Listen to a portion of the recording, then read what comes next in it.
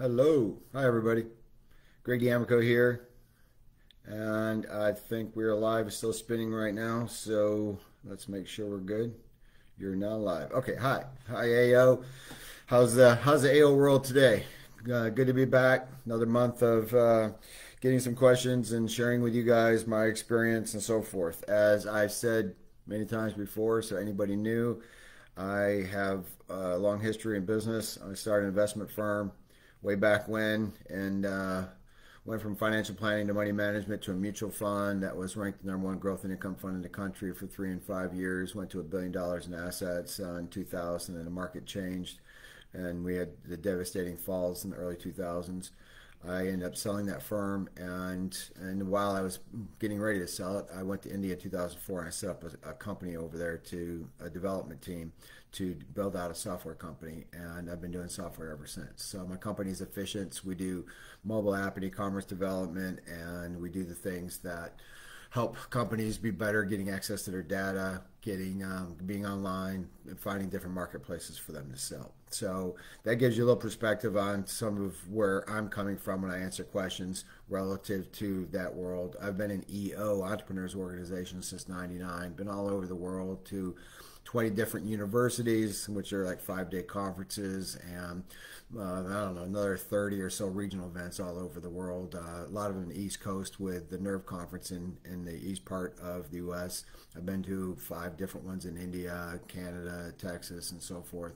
So just a lot of exposure to speakers, great speakers, the book writers out there that are sharing business content, leadership, and so forth. So that gives you a little idea of some of my background. So let's jump into the questions here. We don't have that many today, so we will roll through these.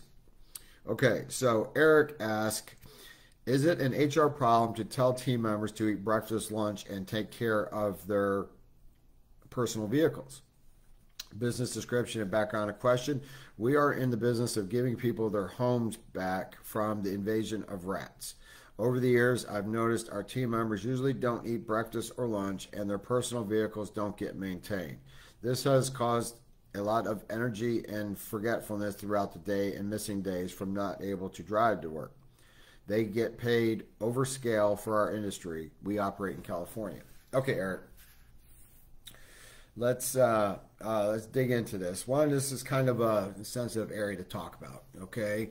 And when you start getting into the personal lives of people that work for you, they may feel that you are crossing a line and could be somewhat bad for morale. But there's ways to kind of look at this and explore it. So I would say that you may have seen where employers have offered a discount to, say, health insurance if employees go join a gym. Okay, so think of that kind of model in what you're talking about. I would look at this in the sense of maybe bringing energy bars to work for people. Did everybody start in like the same location, or are they sent out from where they start from home to a job with they already having a van or something that you provide for work? If they come to work and then they go out in your trucks, then there's a central launching point and maybe a meeting, a warm-up meeting for that day, a huddle, as we call them a lot of times. Then it may be you're offering the team energy bars and say, hey team, you're here, you want to speak from experience. You don't want to tell people what to do. Hey team, I realized that I was a low energy. I've been low energy while I'm working, so I started eating these energy bars in the morning, and it's really drives me, gives me more energy. I feel more productive, and so forth. And then from there, you're just talking to people about what you've done. And so I thought I bought some energy bars. They're sitting over there if you want to take one, and so forth, and get different things. Maybe it's a protein shake, or protein type carb shake that has ingredients for energy. Maybe there's little bottles that you can buy at the store. You have some of those. Drink the protein drink, drink the other, drink into energy bars. Try some different options. See what people gravitate to, and then just do more of that. If you buy them and have them do it, then maybe over time they'll start taking care of it themselves. But you are start setting a precedent that you're going to be having these there. but just see how it works. See if it gets them motivated. If they're more productive, the money you're spending on that is minuscule compared to getting the additional productivity out of them. On top of that, with the vehicle, you got vehicle type situation, telling people, hey, go get your car worked on, is something that is also doing the same thing, kind of in going into their personal lives, telling them to do something that is not in the realm of responsibility for the role. So, kind of like the health insurance thing, I would say, hey, I'll pay half of your oil changes every 6 months or something like that. That way they're going to get their car worked on and getting looked at, and maybe that if they go to a certain place, maybe you designate the place they go to. Hey, take it over here to Tom's oil change shop, and they will do the oil change. I'll pay half of it. Well, when Tom gets the car, he's going to know to check out other things and make sure these things are working and in line, and that if they need other things, they can go back and tell the customer. So, or the car owner. So that's just some of my ideas. But like I said, this is a sensitive issue. And you say HR, do you have an HR team? But if you don't, and they're not versed on the legalities of this type of stuff, you could be crossing a line, one for lawsuit potential, but more of the bigger issue would be the risk of having these people be a little resentful to you. Okay. So, hope that helps, Eric. Next question. Kristen asked, what are some ways an entrepreneur who's in a stage that requires working 60, 70 hours a week can also plan some downtime for thinking of fresh ideas? Business description and background of question. The amount of time I'm working on growing my online business is not sustainable but necessary for now. I also know that when I have some free time, I'm better able to come up with innovative solutions and growth ideas. I imagine this conundrum is not unique. Curious how others have handled it. Okay, very good question, Kristen, because one, it opens up the opportunity to discuss working in your business or working on your business. Okay, I've talked about this in a lot of conversations in the past where people have asked questions because it happens most of the time. I have been blessed with the fact that I own a software company, but I can't write code.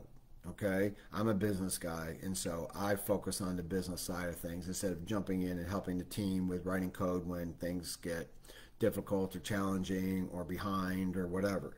So I can't work in the business.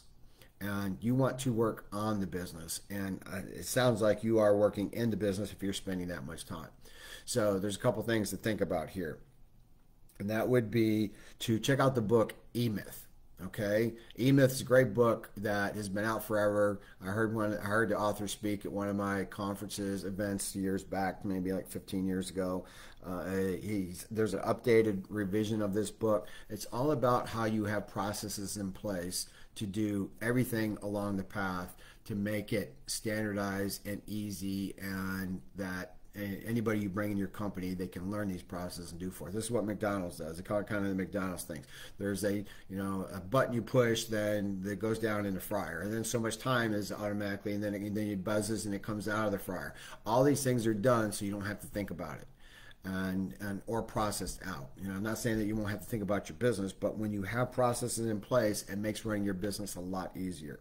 The other thing is, I would think if you're working 60, 70 hours, that you're doing things that other people could be doing at a lower cost and at a more viable kind of approach to this. So I would look at this in the form of having a virtual assistant. A virtual assistant, if you're an online business, the virtual assistants are great.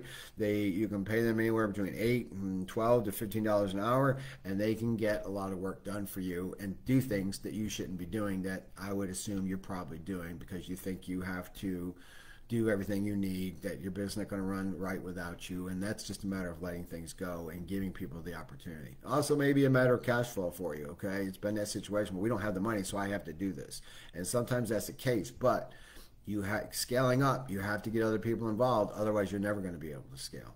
So looking at those things, making sure that making sure that you have some other options in place so it minimizes your time. Okay, so to answer the key part of your question is, how do I give myself some opportunity to have that time? Well, it would just mean getting up. Say you get up a little bit earlier. Good morning routine is key to the to running a business and life in general, and that you want to get up and you can do a walk in nature, you could do breathing exercises, you can do a reality statement where you're talking about the life that you're creating for yourself, and other things like that, that meditation and so on, that will allow you to have that perspective. I've had a lot of my ideas in the shower. I have a lot of ideas on sitting quietly on an airplane, or reading on an airplane, and other things coming to me when I'm not getting distractions from texts or calls or whatever, new emails coming in.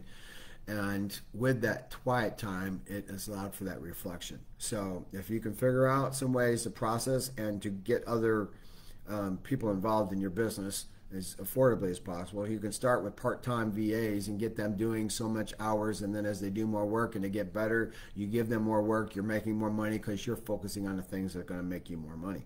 Okay, so I hope that helps, Kristen.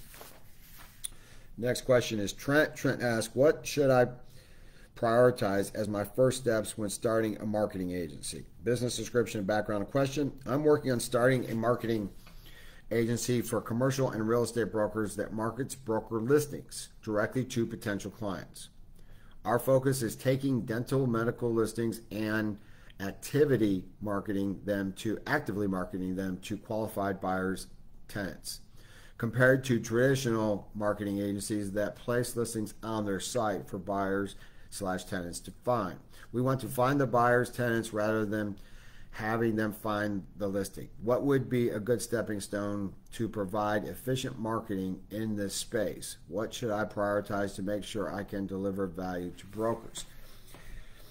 Okay, Trent.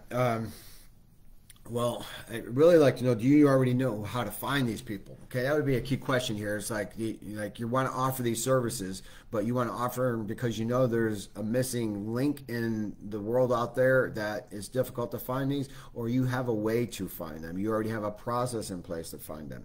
It's kind of like I'm in the software world, and I build applications for people. Some people come to me for an idea.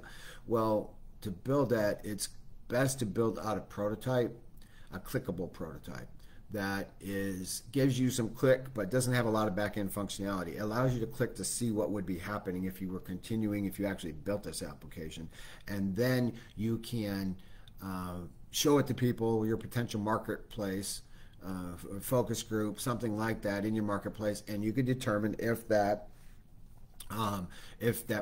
site is going to be sellable. So you then take the big money and spend on building it out. Okay, so same regards to that, like in your world here, I would be looking at making sure that you have access to finding these people and that there's an opportunity in the marketplace for people wanting this service. If you call up some potential clients and say to them, hey, if I could provide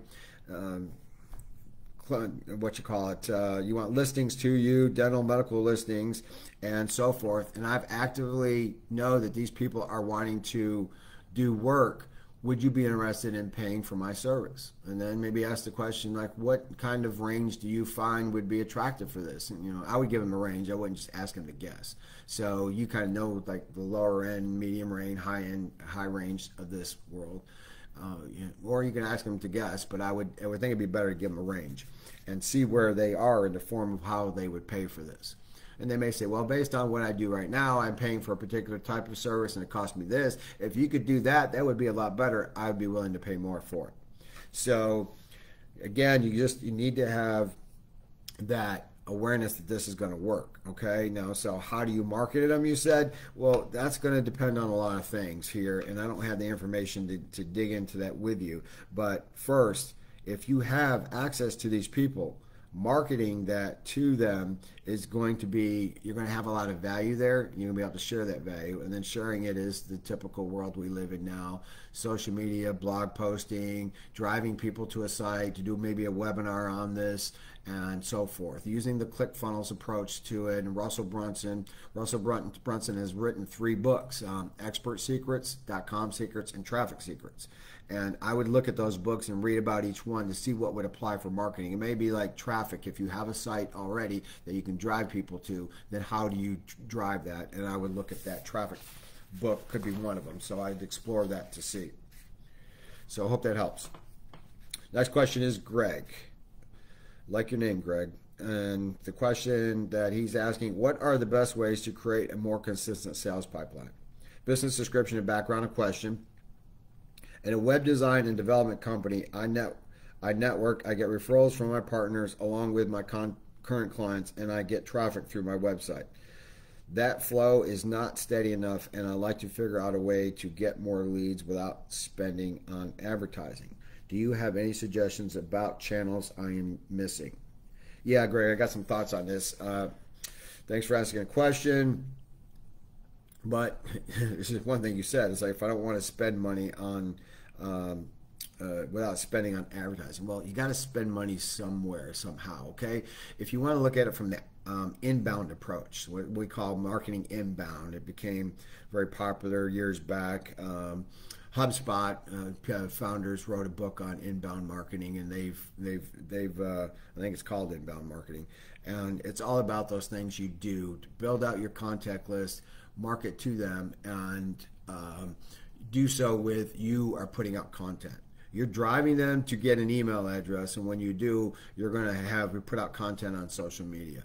And you're going to put out blogs. You're going to put out, and now if you got people in your office already that can write blogs about what you're doing, showing your expertise, giving out some free advice, giving out free materials, free PDFs maybe that explain your business some more, then you are going to get people's awareness and attention, and they're going to want to start talking to you and engaging in a conversation and calling you up.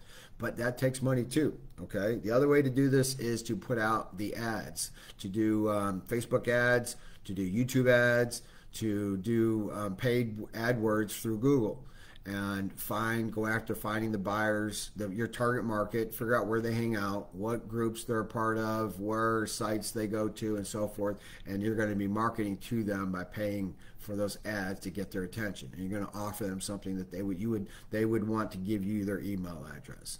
Okay, so that's kind of the world that you want to play in. Doing it, like you say, more cost effectively could be the inbound marketing if you're already getting a good amount of business, but you want more steady business, and that's to build this inbound. It takes time, though. It's a 3 to 6 month process, but it's going to be very rewarding for you to have something consistent out there that's continuing to draw you leads. And when you do that, it's going to put you in a very good situation. I would also look at Russell Brunson's books, okay? Probably the .com Secrets, and then the Traffic Secrets. .com tells you kind of how to be out there in the world, and then Traffic Secrets tells you how to drive traffic to your business. So, next question. Ricardo asks, what are some practical ways to show team members appreciation? Business description and background question. I own and operate a barbershop with 3 other barbers. I want to continually show gratitude and appreciation. How can I practice this habit without breaking the bank? Okay, Ricardo, I have some experience with this. I have met the owner of the company called Giftology, and he speaks a lot, telling stories about how he sets up gifting businesses, and he just gifts to people like crazy. And with that, you build in that reciprocity type of approach where they want to do something for you when you do something for them. So when I heard about him and started getting a feel for this, he got different products he used. One of the main ones he used are Cutco knives. If you haven't heard of Cutco before, Cutco are the high-end knives, cooking utensil type things, like steak knives, or kind of like a carving knife and a carving fork. And I've bought these for people, and they got their names engraved. And Giftology, if you want to connect with them, they will put together a personalized note and send it out to them. So you said without breaking the bank. Well, these Cutco knives can be like $200 just for one set, one knife, one fork type thing. But you know what? There's this lasting impression that goes over and over and over again. Instead of giving people a pad with your name on it or something, and you don't, in the Giftology world, you do not put anything with your name on it. This is all about giving something of value to them, and they will remember you. Something that's been very that I gave to all my clients, and I keep getting feedback on it, which is really positive, is Aura frames, A-U-R-A. And they're digital frames where you have a mobile app, and you can take pictures, and other people can download the app and sign in your account, and then they can upload pictures. So it's great for a family to share the pictures, that they can upload the most recent things, and it's refreshing the digital screen.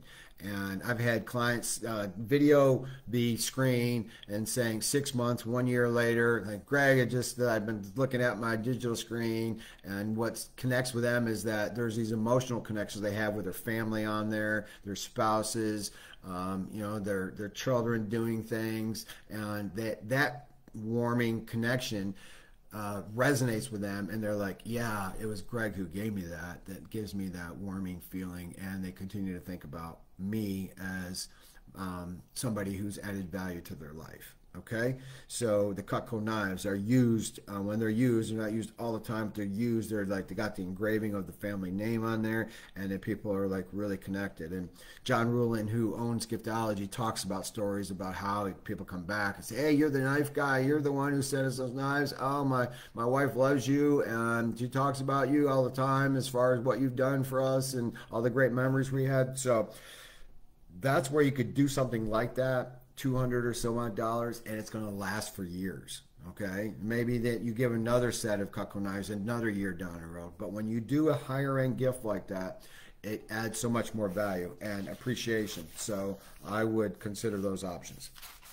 Okay, so last question here. Greg again asks, how do you do market research? Business description and background of question. I like to get competitive analysis of what I charge versus what competitors charge. I've tried price shopping, but my main product is websites, and finding out what my competitors charge isn't easy. They need to set up a consult and ask me lots of questions. Is there a way to do this for other companies in my area so I can find out if I'm not charging enough? Okay, well, Greg, this is tough questions, and same situation as me. Okay, software company, we build applications. It's really hard to compare unless I go through a deep requirements analysis of what it's going to cost to build something, and to compare that with somebody else. You basically got to take like an architectural blueprint for building a house. You got to take an architectural blueprint for building a software application, and then with that, different contractors can come in and figure out their different pricing for that house based on those plans. Well, same thing with us. So what I would suggest you do is this. I would look at some main aspect. Okay, building a website, does it have a couple plugins to it? Does it have, I'm going to say with 2 plugins with some other features? Does it have a connection to an e-commerce application in it? I would set a standardized listing, and I would take that standardized listing, and then I would call your competitors and say, you know what you charge for those key features, that standardized list that a majority of people would want to buy. And then I'd get the standardized, I'd give that same scope to different people in your area and get their pricing. And that way you're going to have an idea of how competitive you are or not. Instead of just kind of guessing, well, maybe I want this, maybe I want that, and answering their questions, I would go and give them the exact listing and see where that takes you. Okay? So, hope that helps, Greg. And that was all my questions for this month. So a little bit shorter of a time period together this month, but to look forward to seeing you guys again next month. And in the process, keep driving, keep pushing. It's all about, business is all about being tenacious. It's all about, getting through the low spots, knowing that you're not alone, knowing that times can be tough, and with that, socializing with other business owners so you get their experience here, you hear their stories about how, things have happened with them, cash flow, people problems, whatever, and you're able to keep driving because you know that you're not alone. Okay, until next time, talk to everybody later. Take care.